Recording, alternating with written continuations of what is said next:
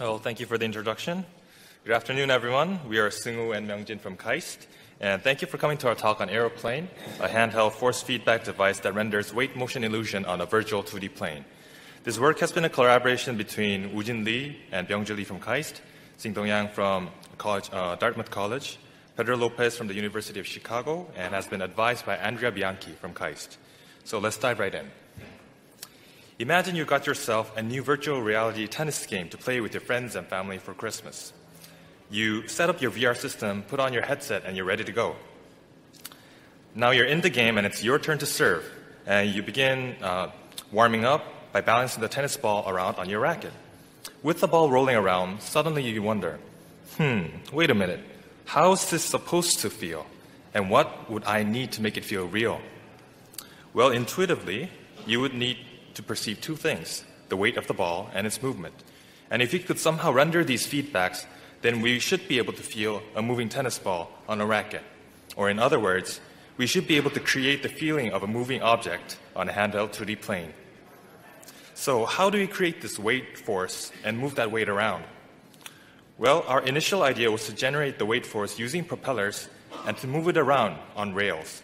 We made some prototypes with this approach, but they did not work as well as we expected.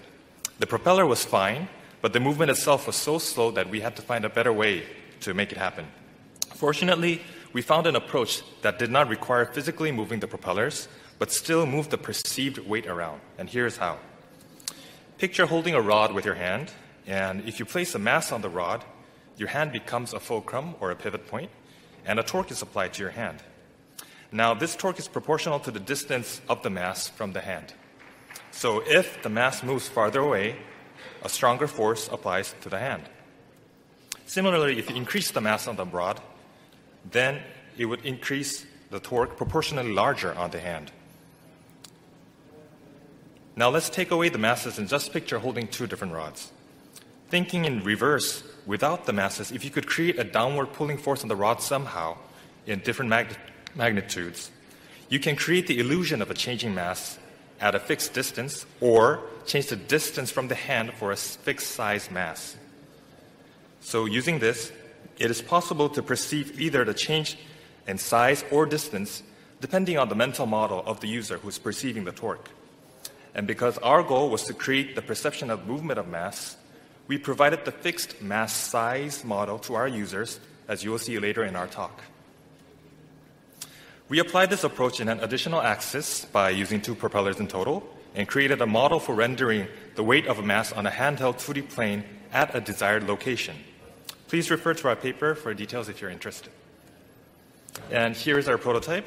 So metal weights were added to the back to counterbalance the weight of the propellers in the front when they were not in use to neutralize. And each propeller had a thrust of around 7 newtons to make a 14 newtons of total force. And by varying the thrust of each propeller, we could create varying torques around the X and Y, or the pitch and roll axes. Through our approach, we were able to achieve both goals of weight generation and object movement, specifically by using the illusion of movement without using additional moving parts. In relation to other works, here is where we stand.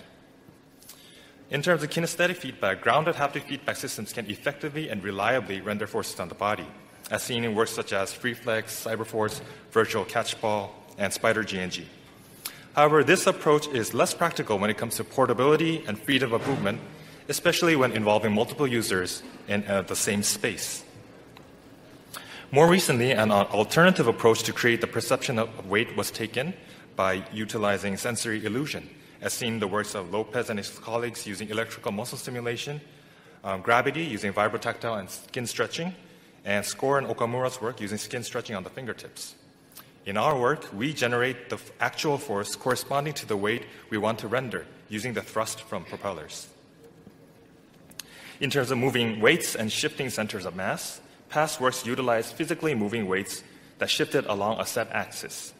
Krakow and his colleagues created a telescopic gun interface to simulate different guns in VR. Shifty, as you've seen before, used a moving weight to simulate changes object's length, girth, and size. And torque bar moved the weight laterally to simulate ball movement sideways and giving directional cues. In our work for moving weights and shifting the center of mass, we did not use a physical weight, but rather use weight-motion illusion to achieve the same effect.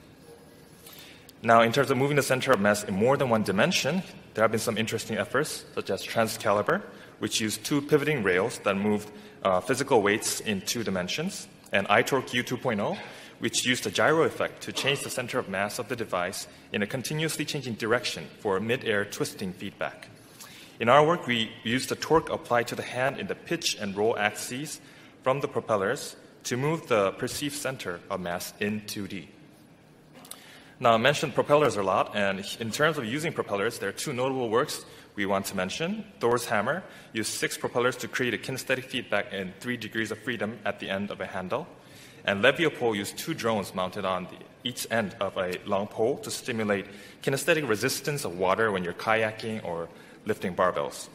So in terms of the focus of research and the type of feedback generated, our work focuses on rendering a shifting center of mass using weight-motion illusion on a handheld 2D plane using thrust from propellers. Now, to build our system, we conducted a technical evaluation of our hardware. So each propeller can generate a force of up to 7.1 newtons, has 0.3 seconds of rise time, and generates an average of 93.5 decibels, which you probably heard yesterday at the demo session.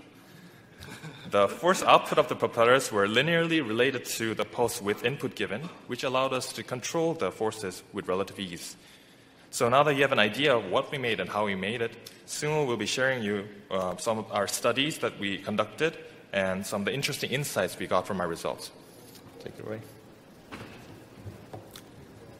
So we focused on the understanding the user perception performance when synchronizing continuous weight movement on a plane through haptic illusion. This means that we fix the weight of the object. This is the setup of our perception study. We had 10 participants, and they were noise-canceling headsets, and we played white noise to them. We asked the participant, please feel the virtual ball rolling on a large 2D plane and respond. The virtual 2D plane is 40 centimeter by 40 centimeter, and the ball is 120 grams. It means that each propeller needs to generate 0.8 Newton to 5.6 Newton. They cannot see the device and can only feel the weight motion illusion. In the study, we set 12 absolute locations, and the ball moves horizontally, vertically, or diagonally. For example, the ball moves from left to right, and the starting absolute location is 1 and end is 3. Here, these 3 examples are in the same direction, but different absolute locations. We also asked horizontal motion path and diagonal motion path.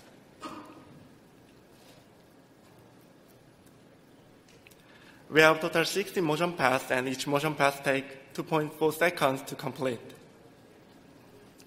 Participants had an accuracy of 68% for the 60 motion paths. In the interview, all participants responded that it was challenging to discern the exact starting and ending location of the motion. For example, 4 participants said that the left to right horizontal motion were among the most difficult, and 3 participants responded that 4 to 5 was easily confused either 1 to 3 or 6 to 8. Also same in the vertical motions. However, when we only consider direction of the motion path, all 8 relative directions are equally well recognized with 81%.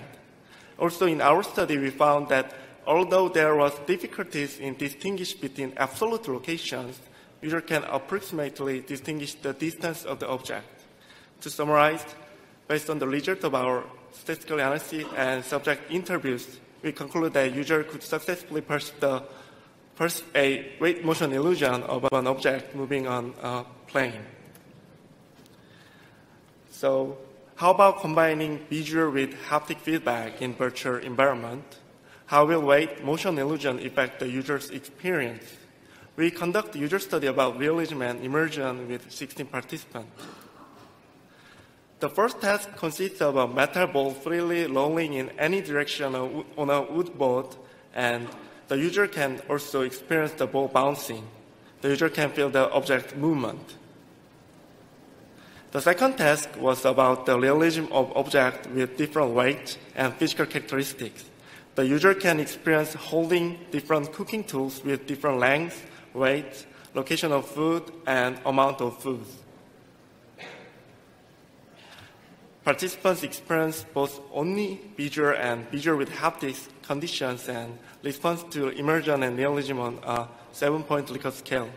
As you can see, we found that our device improved both immersion and realism. All participants also point out that they felt immersed and enjoyed engaging with Aero-plane. And for example, P1 said that it was very realistic that the position and the amount of food change is in the frying pan. In summary, we achieved non-ground, which means the user is free to move in virtual reality, and the user can feel the different object and feel the movement of an object. We also had explored the potential of Aero-plane for simulating different weight and shape of virtual object. Here we 3D printed a simple handle that can be attached to the original Aero-plane and can be held using two hands. Mimic a gun grip, Aero-plane is able to simulate the change the weight of the different guns and can generate kick bursts of strong feedback to create the illusion of muscleage.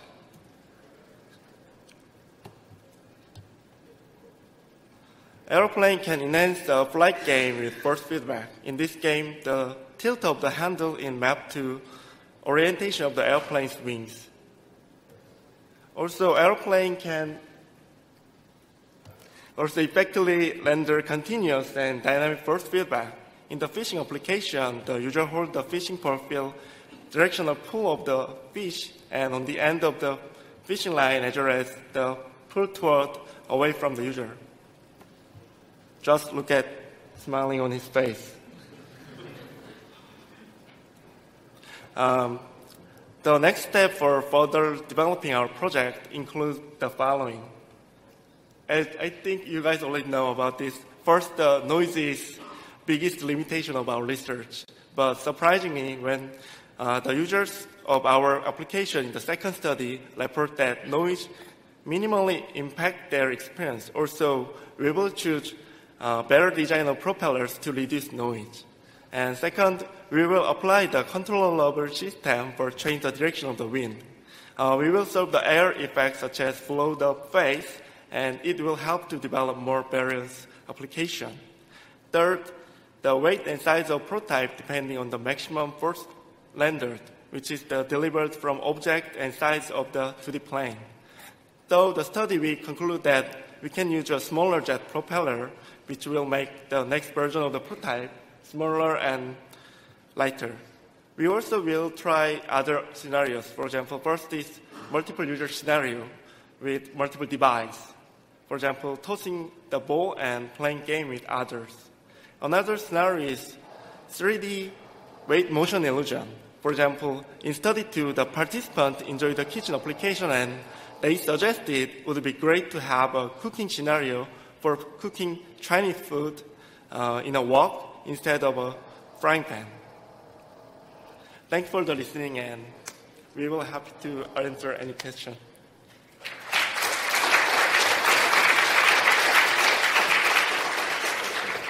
Thank you. Time for questions. Please put your hand up. As you ask questions, please state your name and affiliation as well.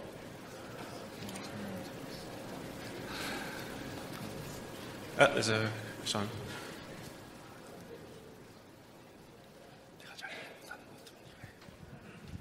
Hi. This is loud. Hi, Sean Fulmer from Stanford University. Nice talk. I'm wondering, so when we wield an object like you have there's rotational inertia, but there's also translational inertia. Right. And I'm wondering if you thought at all about future versions that could allow you to sort of move the device around in other ways, and as opposed to just having a moving ball, be able to sort of feel both the rotational as well as translational inertia as you're interacting with these different objects.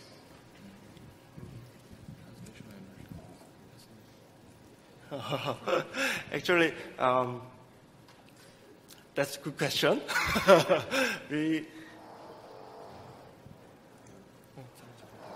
So it is, maybe you have noticed in our prototype that we showed before, the previous prototype, it requires more degrees of freedom and more actuation involved. So technically, yes, we did try to directly move the angle of the fans themselves to consider the translation and inertia as well, but that would require more complexity. But it is definitely a direction we can think of in our future works. Thank you. Other questions? I've got one about the responsiveness of the device. Can you talk a little bit about, you showed a ball bouncing on a pad. How responsive is your device in terms of maybe a force time curve or something like that? So in the device technical evaluation, we showed that the device has around 300 milliseconds of rise time, so to get to the force that we want to render. So any type of feedback faster than that would be difficult with the current prototype, the hardware. But again, if you use better propellers with more capabilities, that would increase, the response time would decrease drastically. Yeah. We've got time for one more question. All right, let's thank our speakers again. Thank you.